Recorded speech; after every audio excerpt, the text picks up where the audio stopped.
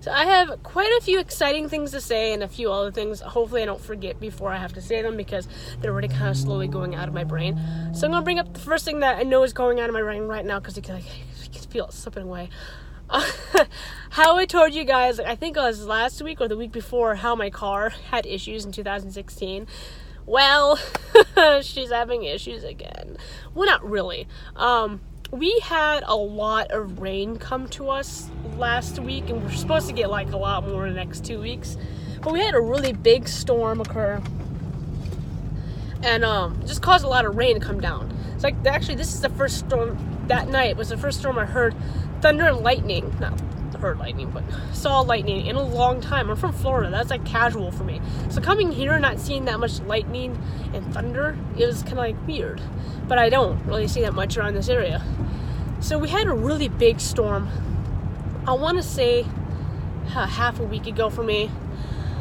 And the next day when I had to take Zach to work, he now regularly works 7 to 4 shifts, so I have to get used to waking up at 7 to 4.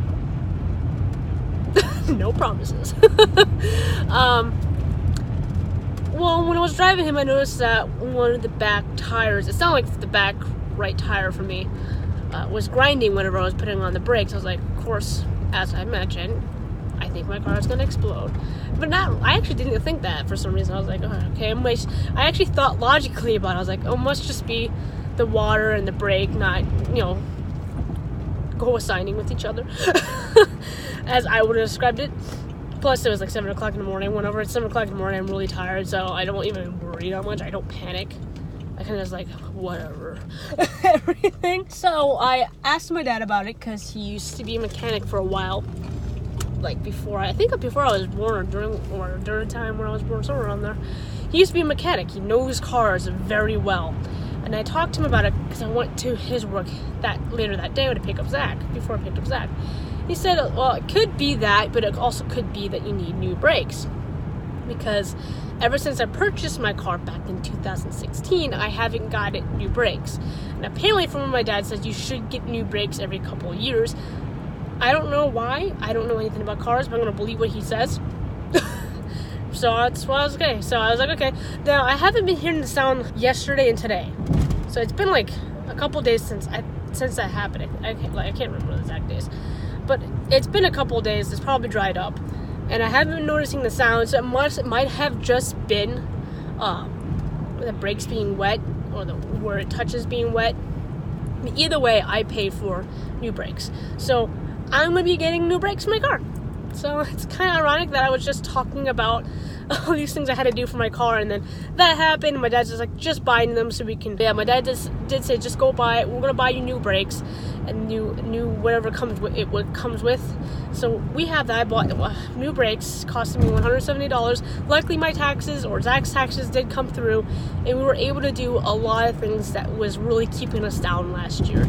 We were able to pay off a lot of our credit card. We put $500 away for Tessa, just in case she does need that test. We don't think she needs to because she seems to be doing okay now. She was doing okay before when she was on the other antibiotics, but like a month afterwards, she peed on the floor again. So it's just like we're keeping it in there we're keeping the $500 in our credit card just in case. So we were able to do a lot of things that we needed to do. I still need to get new contacts, which will happen eventually. I got paid actually this month, which was a surprise because I haven't been paid from YouTube in like 3 months because I haven't been making enough money on YouTube to be getting paid. You have to reach a $100 threshold to get paid by AdSense, just so you guys who don't know. So I got paid, let's see, I was getting about $39 to $40 for the last 3 months, so it took about 3 months before I got paid. So that's how it happens, by the way. I finally got paid, so we had a little extra money. Now I put a lot more into my credit card again. Now it's near halfway paid off. And next good news I have to tell you guys. I do have a Patreon for anyone who does not know and would like to support my channel. I'm not good at keeping up with my Patreon, so don't say hey girl, you need to be doing this stuff. I'm not good at it. I'm trying to figure it out. My problem with Patreon is when I put my videos up to be scheduled, to be put up, it shows a ... when it is put up, so a lot of people think that the videos are not up. They are up. For some reason the thumbnail doesn't pop up. I have to re-put in the address to the YouTube video to get it to pop up after it's already up. It's weird. I don't know how to schedule it where I can post it before YouTube posts it up. I think I have to have it in private or something like that on YouTube, but if I do that, I won't remember to put it up on the scheduled day or time for YouTube, if you understand what I'm saying. But either way, I do have Patreon. I'm trying to keep up with it. I do have patrons on my Patreon page. Is it patrons? Patrons? It's spelled differently, but I feel like I'm pronouncing it wrong. Anyway, I do have people who donate money to me for my channel, my makeup channel, and for my Between Monsters and Man channel. And because of you guys supporting my channel, I am capable of actually saving up enough money to get 23andMe. For anyone who doesn't know what 23andMe is, you get your saliva test and you can see what DNA or where your ancestry is from, etc., etc. Not like linked to people, but linked to where your ethnicity, that's what it is called, comes from. This is a big thing for me. Why I say this is because my dad and I haven't known our full ethnicity since the day we've both been born. He hasn't known his full, I haven't known my full. My mom doesn't even know her full anymore. She thought she was 100% German up until recently when her brother had done an ancestry thing and it said something else. Like he was not 100% and that they're actually mixed blood. My dad's side of the family, because of how our ancestors came to America, sorry for the lighting, it's just all bad right now. How our ancestors came to America, we weren't able to trace our ancestors to where we originally were from. When they came and they wrote down their names, the judge wasn't able to read the name properly. So he just made a new name for them. And it was Baker. That's the new name they gave us. But my dad thinks that our real name may have been Baylor or something like that. Because it's, I guess when you write in cursive, it's more closer to what it looks like. I don't know how he got to that point, but that's what he thinks. And apparently from what my dad says, Baylor is a Russian name. That's what he said. Don't quote me on that. He does know that we do have Polish, Russian, Jews in our family, but that's as far back as we can go. We knew that we had ancestors from the concentration camps during World War II because they survived. My dad was able to see them before they passed and saw the serial numbers and everything. Not serial numbers. Yeah, the tattoo numbers. I think they're called serial numbers. It's been a while since I studied World War II. Well, other than what we know is what my grandma said, and she said that she's half Scottish, half English. That her ancestry is mixed between both Sir Walter Raleigh and Sir Walter Scott. That's what she said. She said Sir Walter Raleigh, but we also found the emblem that Sir Walter Scott had in her house, the actual coat of arms, and it had Scott written on the back and everything like that. So we just assumed that, I guess we have that in our ancestry too, because who just has that sitting around their house? So she says she was half Scottish, half English, which makes sense with the Sir Walter Scott since he was originally from Scotland and came to England, and could just be weird. And we do have ancestors in Scotland too, so sorry for the, God, this lighting sucks. So what I'm trying to say is, I was able to afford 23andMe. I have to wait for it to come. I just purchased it today, so today's Sunday, and you guys will get this video on Wednesday. It's gonna probably take a couple weeks to get here. I'll do a small little, hey, I got it video. So I'll do that, and then when it comes in, I'll continue the video, etc., etc. So I'm really excited for it. Now, the reason why we question our ethnicity on my dad's side is because my dad's side is the one we have no idea about. We don't really know anything about it except for that we had Polish, Russian Jews on that side of the family. That's all that we know about it. We don't know anything else. So my dad and I have been always wanting to know. We've tried Ancestry, trying to line up our, not like DNA, the Ancestry lineup, trying to figure out where our families come from. And it's a big question mark because we didn't know what our real last name was. And it was just, we're really clueless about it. We've been wanting to look for answers. So I'm just doing the ethnicity one because that's all I can afford. And with your guys' help, I'm able to finally go back to subscribing to Japan Crate, which is a Japanese candy crate I can now do videos on again, and Birchbox, which I can now do videos on again via. Now I just heard the grinding, so yeah, I'm still getting the grinding, so I do need new breaks. So I'm able to film more videos for you guys now. Of course, they're box opening videos. If anyone does not care about that, I am sorry, but they helped me get back on to doing videos again. I was able to put makeup on, film the makeup, and it helped me get more what's the word?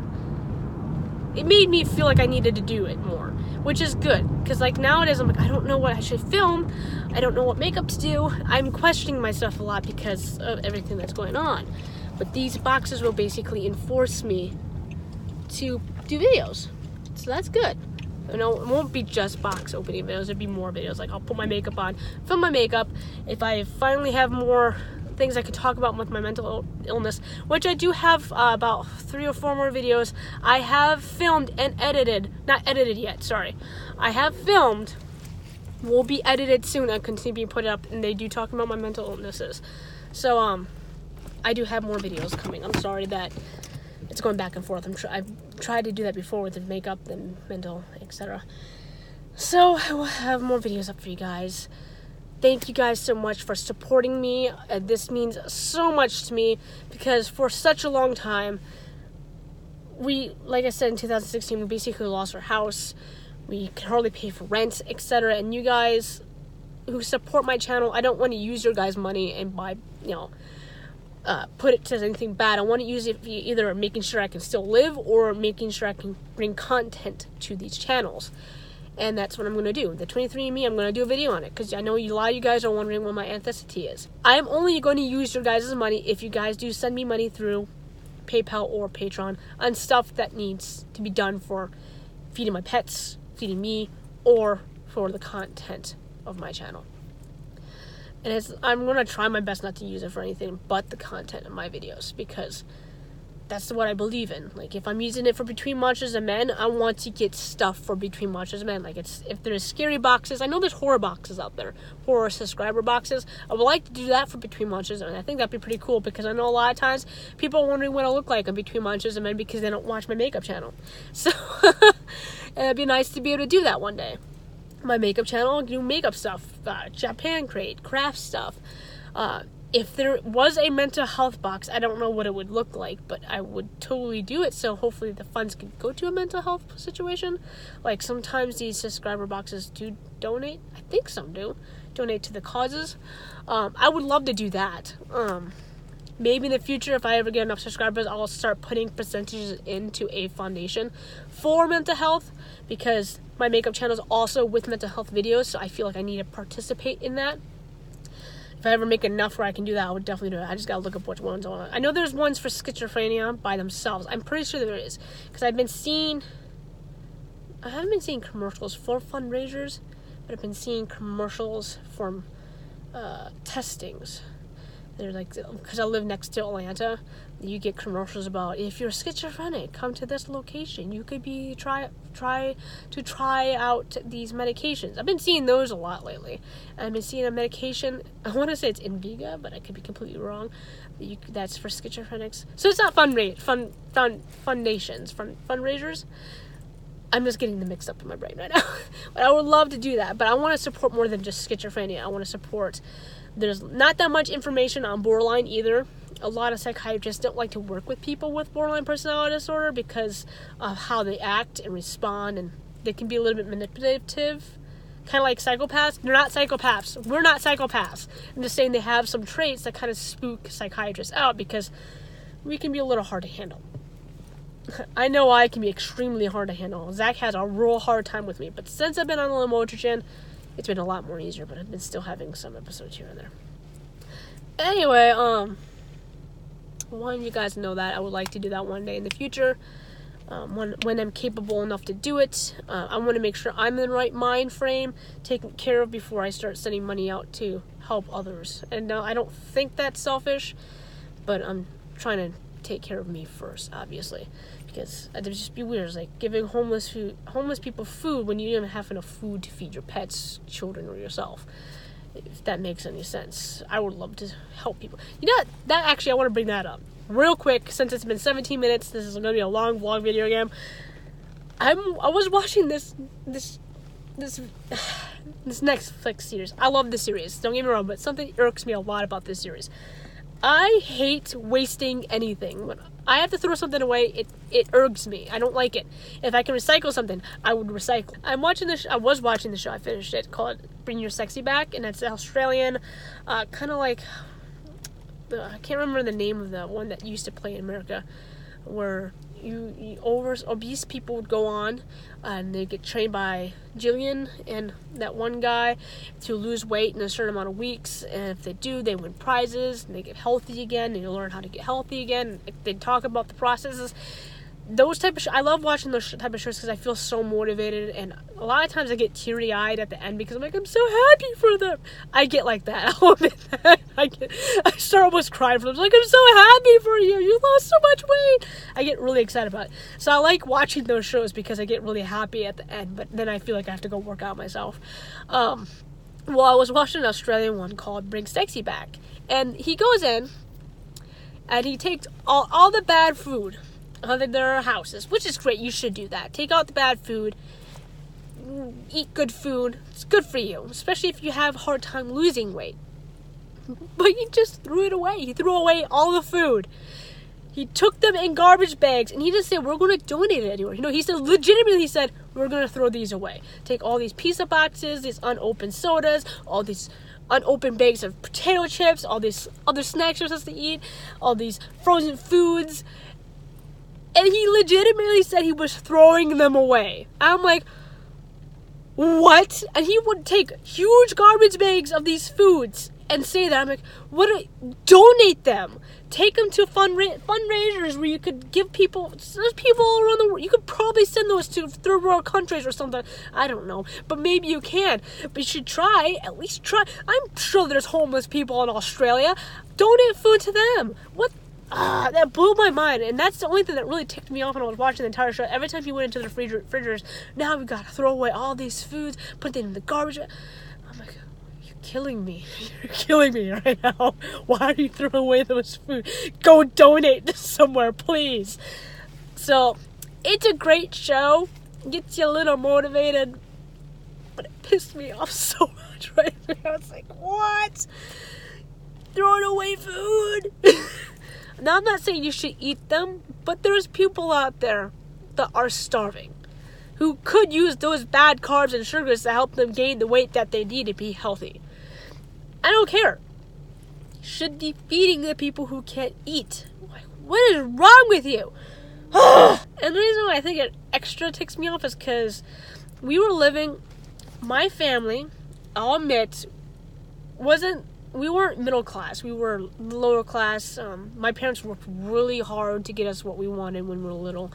They would have to go to those special stores. I don't remember what they're called. I was really little when they did. They had to go to those special stores that basically donate toys for kids.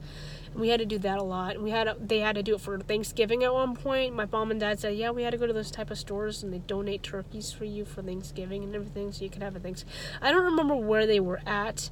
I just remember my mom and dad mentioning them. I don't know anything about them, but I remember them mentioning it to me. Because we lived really lowly. My dad worked for waste management for a long time. He worked other jobs before I was born. The only reason why I became privileged, like what I got now, and I'll be honest, it wasn't because of my mom and dad. It wasn't because of me. It's because I dated my girlfriend. I was with her for 11 years, since I was in 11th grade. I want to say 11th grade, but I knew her since 9th grade. And she spoiled the crap out of me. I didn't ask for anything, really.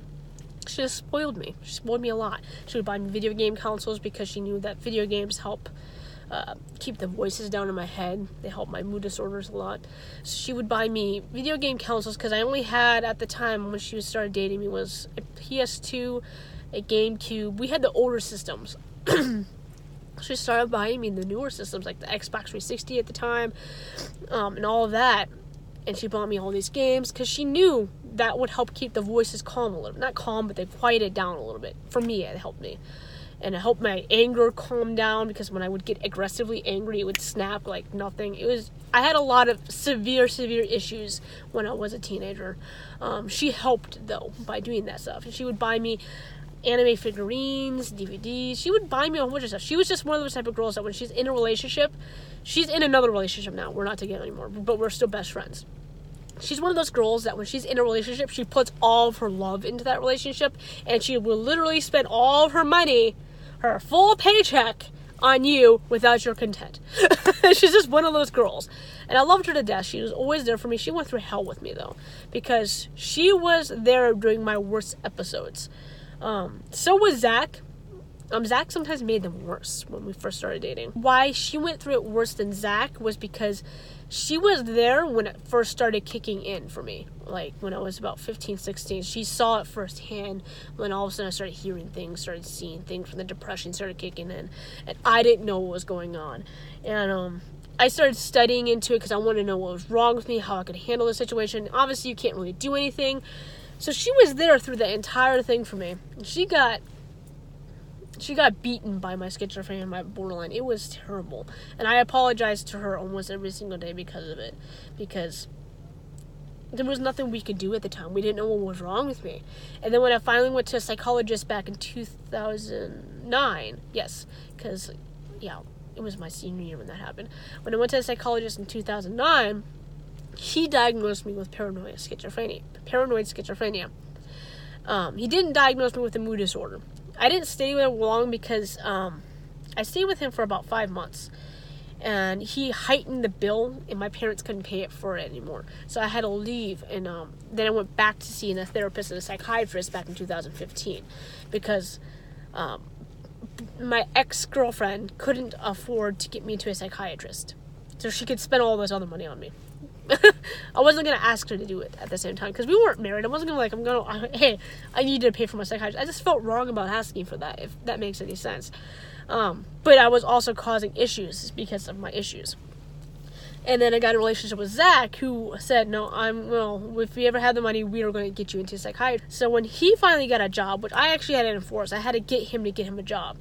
I had to force him to get a job, because the job he was working was giving him no stability. No money was, he would get paid $100 maybe once a month. And it's like, you're not going to live off of that. So I got him to go to work at Walmart, and then we were able to afford me to go to a psychiatrist and a therapist. And the psychiatrist and the therapist said I might have... The psychiatrist didn't give me an indefinite answer. She never did. She never really talked to me. I talked about her, my doctor experiences. She just didn't. She was a terrible doctor. But she sent me to a therapist who said, that sounds like a lot like schizophrenia with borderline personality disorder. Which I thought I did have a mood disorder with my schizophrenia, and I started believing it was bipolar. But I wasn't diagnosed with bipolar. I just was assuming it was bipolar because the way it sounded like with my anger and depression and my happiness mood swings. But she said it sounds like it's schizophrenia with borderline. And that's when I had to stop seeing my psychiatrist. And when I stopped seeing my psychiatrist, I stopped seeing my therapist. Don't know why I fully stopped seeing my therapist. She actually did a halfway decent job. But I think it was because the area that she was in, it was really terrible area. It was in the slums of where we lived. She was working out of a house rented to someone, but has a small office in the house. And she made us wait an hour before she took us in. So it's kind of like, okay, thank you for your information, and it did sound extremely accurate. I wasn't going to deny her. She did sound extremely credible. I just didn't like the area, and I didn't feel comfortable going to a therapist and not getting the proper medication with my psychiatrist at the same time. If I was going to see a therapist and a psychiatrist, I'd rather do it at the same time or see the psychiatrist more so I can get the medication to take care of my issues. I stopped seeing her too until last year I started seeing a psychiatrist again, which she diagnosed me first with schizophrenia with possible mood disorders. The mood disorders were bipolar or borderline or both somehow. And now she's diagnosed me with schizoaffective disorder with, again, potential bipolar or borderline. I'm still saying it's borderline because the way I've been taught about borderline now sounds more like my mood disorders do, which my mood disorders swings are very quick, and they're extremely aggressive, and I have an extreme possessive problem, and that links to a lot with borderline. I don't know how I got on this topic, but yes, the reason why the reason why I was privileged was because of her. So a lot of the stuff that I have now is all from her, and she was a blessing in my life. She's still my best friend. She's dating someone else now who seems really nice. Haven't met her for very long. I got to meet her for like 3 days when I visited her last year. She seems okay. I'm gonna be judgmental because, she's my ex-girlfriend. I'm gonna be protective of her. This past year, I've been having a lot of issues. Well, ever since 2016, we've been having issues. So because of you guys, I'm finally able to do some of the things that I haven't been able to do for years, like the Japanese crate and the Birchbox, which will help me bring content to this channel. I really appreciate that. If anyone else wants to support my Patreon or support this channel, go on ahead and click below. You'll find it in the description. I really, really appreciate it. Thank you so much. I hope you guys have a good day.